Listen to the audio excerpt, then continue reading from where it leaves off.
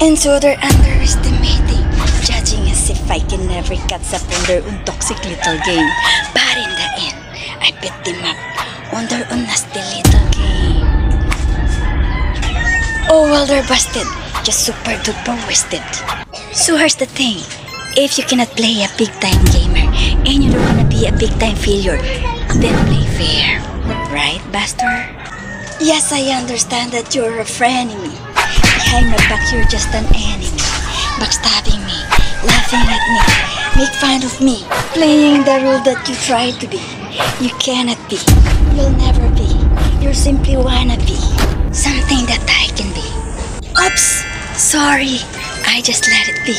Let you enjoy your little fantasy. But we both know there is no way. You are your own copycat reality. I am me in my own authenticity.